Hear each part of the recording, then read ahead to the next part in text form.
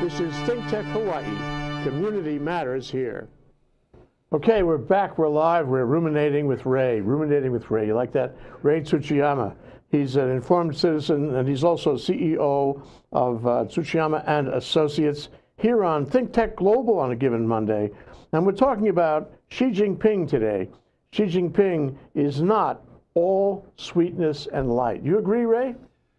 Well, he's brought back a concept, I think, that the last few Chinese leaders were focusing on the economy, really. And when you talk to people from years back in China, they would say, oh, economy first, politics second. And those were code words, so we have to delay democracy. We have to delay opposition parties. We have to delay even voting for your mayor of a small town. I mean, here in the US or in Japan or EU countries or even India, you get to elect whom you want to represent you as a leader in your town or village or in the federal government. But not China. There's still only one Communist Party that seems to be even coalescing even firmer in its grip on the society. Well, the success of the leadership in China is a direct function on their success. What I mean is the power of leadership is direct function. If they're successful, if the economy is successful, they'll stay in office. And the old notion is that in China you reserve the right to upend the government if it's impoverishing you, if the economy is not working. And it's working. Well, I mean, it's a remarkable success. Historically, that's called the mandate of heaven. You're absolutely right. And if you had the mandate of heaven, the emperor was godlike. The society worked, and people will tell you China is a big country with many people, the most populous country, and has all kinds of issues trying to hold it together as a country. Yeah. Well, so, I mean, if you had an election right now today in China, I mean, a popular election, not that it doesn't work that way, you know. Right. But, you know, what happens is the guy at the bottom votes for one tier, and that tier votes for the next tier, and so forth. So the guys at the bottom have very little to do with direct election of anybody. And they know, it's all kind of a game. But you know, if you did have a direct election right now today in China, he would win hands down. He's a popular guy. Well, and it goes back to the economy. I mean, the economy for the last 10 years have been at a, like a developmental state, 6%, 8%, even as much as 10% in some years. And this year will be a low year, maybe only 6 to 7%. Yeah. Wow. Countries in the EU would die for that kind of growth rate. Well, the U.S. is down at about 2 and change. That's right. Japan is barely 1% or less. India is doing quite well, maybe 6 to 7% this year. But the bulk of the EU countries are barely between 1 to 3% at most. You're correct. And so China is the engine of economic growth in many ways for the entire globe. Yes, I agree. And so, you know, he would win, and he is in his own way popular. But what's really interesting is that while all this popularity, call it sweetness and light, takes place, and while the economy is going gangbusters, relatively speaking, civil rights in China are actually rolling back. You know, and I referred to a very powerful speech given at the China seminar by Richard Hornick only 2 weeks ago, and which is playing now in large part on OC16, on our ThinkTech on OC16 show through this week. And it was a shockaroo for me because I was under the assumption that with all the sweetness and light in the economy, there was also sweetness and light in the way the government was treating the people. Not. You know, this is very rollback time in China, where before you had academic freedom, where before you had hope into the future for the civil rights and the engagement of the citizen with the government. It's not like that anymore. Now, they're not complaining, most of them, because it's successful in the economy. But in fact, they're losing their right to speak. They're losing, what he called his speech was something about mind control, China controlling minds. First thing that happens a few years ago is all of a sudden academic freedom goes away. And if you want to speak against the government in the privacy of your class, before you can say anything you want in your class. It was a sort of sanctified territory. Now you say anything and somebody is recording you. The university is recording your remarks. It's pretty scary. And the students are encouraged to report you. and to the authorities. And then what happens is you lose your job, you lose whatever perks and benefits you might have, and you have to follow his line. Xi Jinping is making himself Mao. You know, he built himself into the Constitution now. That Xi Jinping thought, you know, is sanctified thought in the Constitution. This is new. Nobody's had this benefit since Mao. Even Deng Xiaoping, who was you know, a remarkable leader in China and put more people out of poverty than anyone in the history of the world, according to Richard Hornick. He didn't do that. But now Xi Jinping is ascending the Mao throne, and at the same time, it's beyond rooting out corruption. It's rooting out independent thought. And it's not only in the universities. I mean, we were comparing notes before. It's like in your daily life. It's what you read, what you say in any context, what the government watches you, what the government finds about your habits and, you know, where you go, what you do, everything. The government knows everything. This is out of George Orwell's 1984, really. And that affects your ability to get goods and services. For example, and Richard talked about this, there's a brand new speed train, right? Well, beautiful, it's beautiful, it costs a lot of money, goes between Beijing and Shanghai, I think, at high speeds. It's an example of high technology and, you know, the best that anyone can offer in the way of speed trains in the world. If you have a low quotient in terms of government faithfulness, you can't get on the train. This is really scary. So we're separating citizens for those who believe and follow the party line and those who don't. It's really scary. This diminishes free speech big time. So that's of great concern. You got to watch the show. It's on OC16 now this week. It'll be over, but we'll upload it to YouTube after a while. You can see what he was saying. It was a shockaroo to me because I had no idea this was going on. And what this means is that while he's successful with the economy, he's also taking over and making himself a leader for the millennia. I mean, you know, it was supposed to be 5 years. Now it looks like he's going to wangle another 5 years out of that. The Politburo is going along with him on everything, including his own deification. My goodness gracious. Dictatorships seem to be rising in this world today, Ray. Well, I think I would say that China, for decades under the Communist Party, has been scared of its own people. And that's why I think it's taking an extreme through Xi Jinping right now, that with access to information, that it becomes even more imperative to control the populace, and control the citizenry in how they think, because once you have access to information, then you may think of organizing your opposition party, or having more strength to really declare war on environmental issues that China has neglected, or the rights of minorities in China, ethnic minorities, and of course the large issue that hasn't really been played up, in the Constitution officially it's atheism, no form of religion, but there are many people in China who are now turning to Christianity.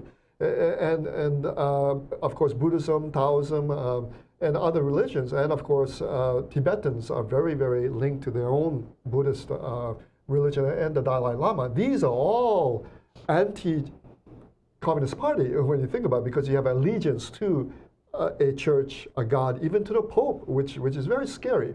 So I think those are initiatives to really crack down on information. Still, Facebook, Google, many informational networks are banned in China. There are ways to get around. You know, people talk about this and laugh about this all the time. But still, I think it's a concerted effort to really rein in free thinking. Yeah, well, it's virtual private networks is an interesting example of that. You know, I remember back in my travel time to China, everybody had them. Right. There were people selling them and buying them. And right. VPN, and you'd have a dish, and you could look outside of the closed system, internet system in China, and it was a joke. Everybody treated it as a joke, you know, but it's not a joke anymore. Right. And somebody was recently put in jail for 5 years for selling one of those things. and you can say, well, that's just one case. Well, it's more than one case. What it means is sending a message to 1.4 Chinese citizens, billion Chinese citizens, they shouldn't do that. Go to jail. Right. So, I think things are changing around things we thought were jokes. The Chinese government, the Chinese police, and, intelligence agencies, oh, that's just them. They're not going to do anything about it. We make fun of them. For example, was in August of 1989 with Tiananmen Square. Right. And so now this big thing goes on the internet, where instead of tanks in that forbidden picture, now it's a cartoon character. And making fun, that was taken off the net almost immediately. You cannot search for certain words or phrases. Tiananmen Square, for example, in China, it will come back, and they will start looking for you because you have started to Google something or search for something that is anti-Chinese state. Yeah, and anything that smacks of anti-Chinese state, like this joke with the three ducks was Winnie the Pooh, I think. And so all of a sudden, Winnie the Pooh went on the forbidden list, and now you can't search for Winnie the Pooh on the internet. Really? I mean, all these things, it's controlling the Chinese mind. That's what Richard was talking about. Incidentally, he's going to be in the show sometime in a few weeks. And remember, China is a country that has grievances, and it plays up these grievances from the Opium War, 1840s, to the destruction of the Summer Palace by the British in the 1880s, and the Boxer Rebellion, of course, all the Japanese invasions of the 1930s, and what they perceive is the almost imminent, attack on China through Korea by American UN forces in 1950. So all of this they're paranoid in a way that, in some ways, that the whole world gangs up on them through history. But at the same time, I think back when it was true, wasn't it? You're right. Early 20th century. It was the pillaging of China when China really lost its statehood, and that the empire really was shrinking and had to give up rights to port cities like Hong Kong and Tianjin and others went to the French or British or Americans, and Japanese. And so they're definitely afraid of other states coming in and carving up China to make the sick man of Asia again.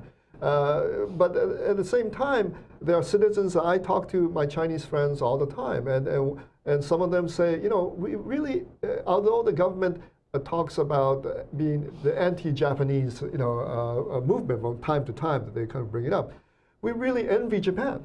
I said, well, how do you envy Japan? They said, well, Japan is a country where it's very high-tech, but it's a democracy, and they also retain their tradition and history.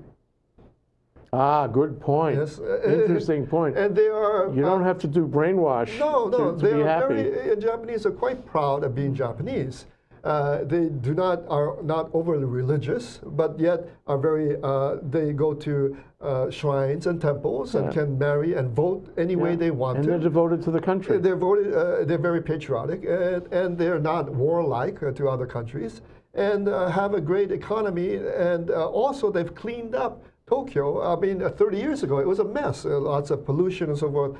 As Beijing is today, all the factories are moved out to the countryside or overseas, and so people enjoy a high standard of living, and it's a very orderly, clean country.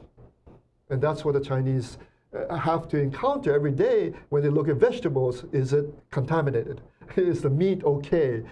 Is the air pollution? Is it okay to go out in the street today? All these things figure in their daily lives. Yeah. Well, let's talk about One Belt, One Road for a minute.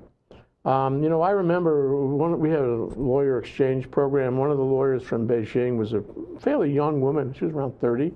And what did she do? Well, she represented all of Chinese interest. Civic, right? Right. Chinese. It's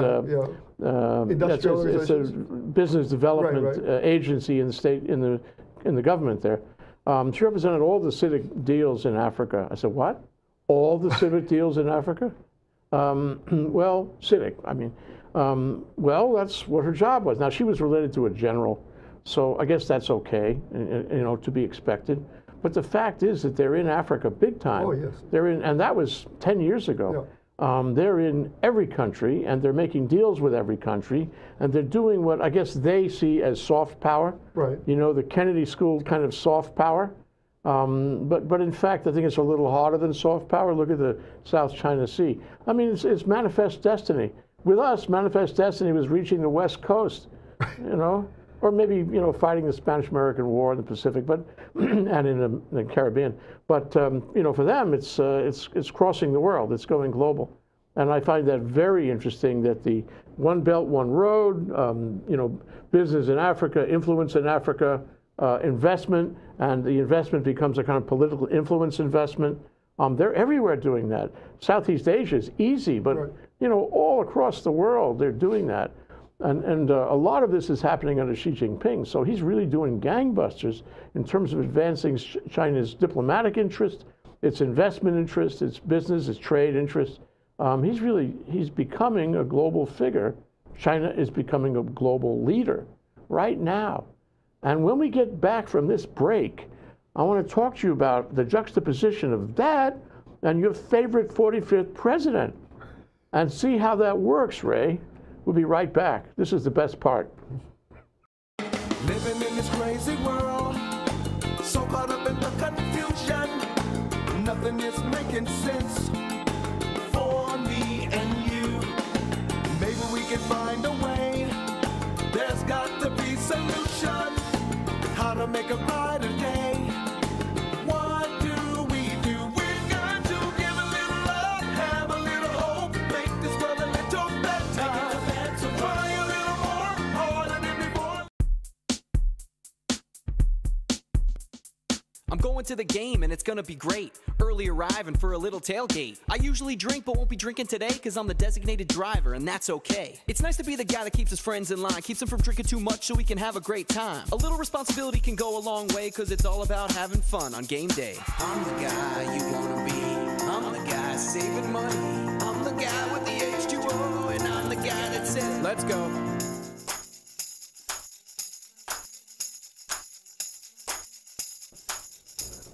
Okay, we're back. We're live with Ray Tsuchiyama. You know, we're sort of ruminating, Ray's ruminations, you know, about China and Xi Jinping and about how, you know, there are multiple things happening with China, multiple threats. But if you're going to look historically, there was a time when China really went out into the world. The 15th century, there was an admiral, from China, went to the east coast of Africa. They're still digging up pottery that they brought to that area. Interesting. So they had great ships that went out. And then they came back and became very isolated. Yeah. When there was a delegation from England to the imperial court, the emperor said that we have no need for any goods from England. We have everything under the celestial kingdom. I mean, the Chinese made things for themselves and had no need, and of course that would lead to opium, exports of opium into China and the opium wars under England. And so, and going back to Africa, it's an interesting use of what I see as a 16th century practice called mercantilism. Flag follows trade. Traders come in, but they're Chinese state enterprises. They're connected to the government. And then comes all kinds of other kind of infrastructure kinds of projects like railroads, roads. These are all built by Chinese enterprises. And also there's, unfortunately, the wave of manufacturing goods, cheap goods, you know, like plastic buckets, utensils, plates, that come and destroy the indigenous manufacturing you know, base in the smaller countries in Africa. Yeah. And also they're always connected to education. There's a lot of Confucius institutes, and they're teaching Chinese in African countries and sending African students to study, you know, computers and economics and in China. Yeah, in China, and and all kinds of business in China. And they come back and they're bilingual or trilingual. They speak English and they're friendly to China, and Swahili and Mandarin. So we don't have that interchange, and that's a we program. meaning this country. That's right. The U.S. If we were really smart about ourselves, we'd admit more students from Africa. Unfortunately, it's not on the list right now, but they would be really great business and government leaders back in countries like Nigeria or Cameroon or Kenya or Namibia, and really be friends of the U.S. But on the other hand, you have to also understand that China, like always wants to point out, it's an ally of the U.S. because it sees anti-Muslim as being the terrorist. And indeed, they're persecuting the Uyghurs in Western China right now. And so they don't call them anything else than terrorists. And so they're very much aligned with the U.S. administration aims of countering terrorism. And this is, yes, why doesn't the U.S. help and support us in suppressing this Islamic terrorism in China too? Yeah, yeah. Well, I find it very interesting. I mean, this is a complex thing, because on the one hand, he's controlling all the minds. He's folding in. He's saying, don't disagree with the government policy, and when in doubt, you fold in. You don't look outside. Sort of like Trump. At the same time, though, he's got a very non-Trumpian look at the world, because he's doing soft power all over the place, Southeast Asia and Africa, South America, if I didn't mention. And he's building that railroad right into the heart of Europe. He's trying to gain influence everywhere. And that's looking out. And so, the whole thing is he's trying to get influence. And it's mercantilism. Okay, it's also diplomatic influence. He's becoming, while we watch, a world leader. And the U.S. is becoming, while we watch, a world isolationist. So at the end of the day, when you extend those out, what does it mean to him? And what does it mean to us? Who comes out ahead on that, Ray? Good question. And the Chinese always look at long cycles. We look at only 4 years. They're looking at 50, 100 years out, and seeing their history and how they are part of the world order. And you're correct that there's a vacuum today that China is stepping in and saying that we will provide security for you. We will, we will protect you against your other enemies by becoming, and so little countries just play ball with us. Yeah, little countries like Cambodia, that is not part of the South China Seas, are becoming our Chinese allies against the Philippines and Vietnam, right? Yeah. Pakistan has been a long time Chinese ally. Because, of course, India has always had issues with China over the border. Since 1947. So the enemy of the enemy is going to be your friend in many ways. And so in the Soviet Union, or ex-Soviet Union now, Russia, really has fallen apart and doesn't have the military presence anymore in the Far East. China is stepping up. And so it is able to be a counterweight in that region. And of course, the Central Asian states have always tilted toward Russia, but now China, with the road going right through that area to European markets, can say, why don't you be part of our co-prosperity sphere, in a way, harking back to Japan. It's an irresistible argument. That's right. And we will give you and be part of that logistics, and your industries will come out, and you'll be getting higher paying jobs and so forth. And Russia will not be able to help you because they're not as economically rich as we are. So again, these are playoffs in each country in the region. Really, in the Philippines has gone tilting toward China now. And Taiwan is in a very quandary-like state, where, to really give up and say, the United States is not going to protect us, so we are going to be part of China. But still, that has spawned a anti-Chinese backlash in Taiwan. That there are growing independent people, independence people within Taiwan also. So it is. I don't think it is to China's interest to really push Taiwan at this point. Yeah, to say nothing of Hong Kong. Right. The umbrella movement is history. We talked to Michael Davis a couple of weeks ago, and we'll talk to him again. He was a professor at Hong Kong University. He talked about, you know, the umbrella movement, and now the Chinese have a long plan, as you say, and little by little they're going to take over Hong Kong. They are taking over Hong Kong. Right.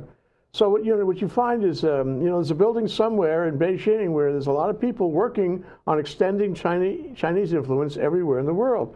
And that, I think, includes the mind control part that applies to the universities and the population in general living in China. One interesting thing is in this country, you know, there are the Confucius Institutes in a lot of schools. And so in Canada, but recently, Canada got offended with that. I'm not sure what happened. And they dismissed all of the Confucius Institutes. I guess they thought it was somehow threatening to them. And maybe if it's threatening to them, maybe it's threatening to us. We don't seem to care about any of that. And one of the things you mentioned to me in the break here was the notion that, it's very interesting, was the notion that the Chinese students who are here are watched. Oh, yes. Just the way they would be watched in China. And there's a quotient on them, too, whether they're following the party line, speaking against China and all that. And I'm really thinking this whole thing is global. You see, that's the paradox. You see, I think conventional wisdom thinking says more people from China, young people, bright people, go to the West, Japan, US, and Europe, and come back, and democracy will bloom and blossom in China. See, that's conventional thinking. That has not occurred in the last 20 years. But of course, some of them have stayed in the US, and that's great. They're contributing to Silicon Valley, to New York finance. A lot of great minds have really been part of our economic revival in many ways. But others have returned to China and tried to fit it back in. And so they cannot be pro-democracy or pro another party in China. They have to go back to the standard party line. And so they have not transformed China as we thought would happen. Yeah. And all this, I have to mention that article again. It was something about, it was in The Guardian, I think, yesterday. It was the decline of democracy in this country. It's not just Trump. It's been happening, but Trump is accelerating it. And the result is that, you know, our democratic institutions and notions are diminishing while we watch. Democracy itself is changing into something not nearly what it was.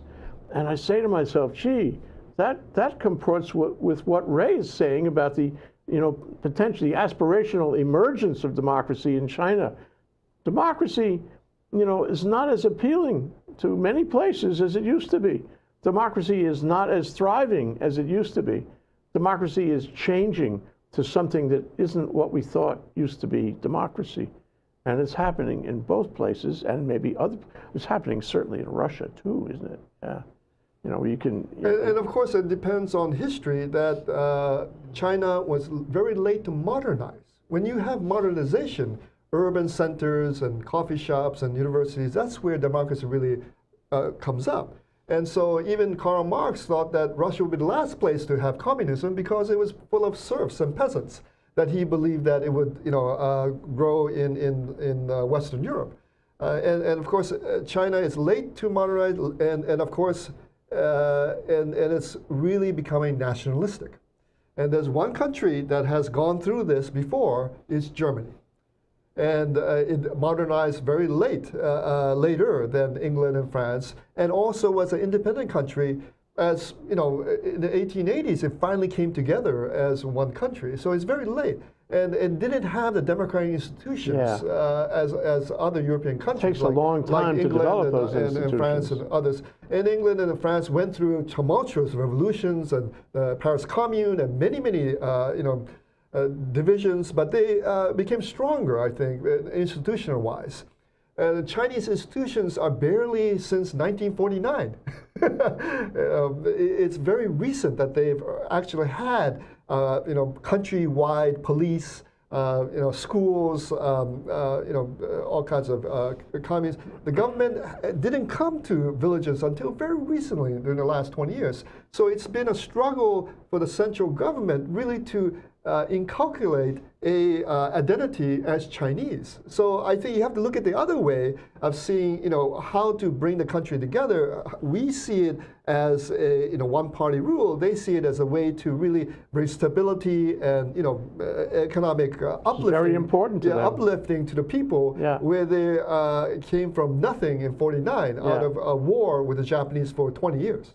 So when we see Xi Jinping doing mind control on the students and the faculty in the universities, on the public in general, making them stay in the box, his thought box, what is it called, the Xi Jinping thought, we get concerned because we think that's pulling away from where we wanted to see them go in terms of, our brand of democracy. On the other hand, it still works, even though it may not be what we want and may be actually chilling to a lot of people. And then you look at this country and you find that the White House is at war with the press. You find out the First Amendment isn't what it was. You find out that people are having trouble registering to vote. Gerrymandering is changing the way the elections work. Citizens United is changing the way funding of candidates works. There's a lot of things that are undermining our democracy. And look, right now, Congress is dysfunctional. That could not happen in China. It could not happen in China, but it happens here. So you say, well, okay, they may be losing ground in China in terms of the First Amendment, but we aren't in great shape either. That's what I say. What do you say? We just have to work at it as a people. Consensus and democracy and voting are very messy things. India is an example. They're a democracy. But their standard of living and so forth, compared to China has taken off. And India finally has things that are better. Not as quick, though. It's going to take a much longer time. It's very messy. And they have politicians who used to be movie stars and so forth. And we see it's not the perfect place also.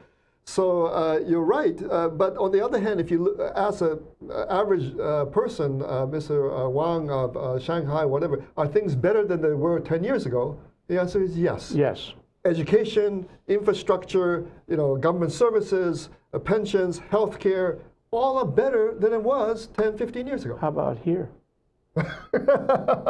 Let's leave that one hanging. That's a big one. That's another discussion altogether. Since statehood, this is a life after statehood theme. Another topic. Yes, it always comes back to the that. statehood. Ray Tsuchiyama, thank you so much, Ray. Thank you. Aloha.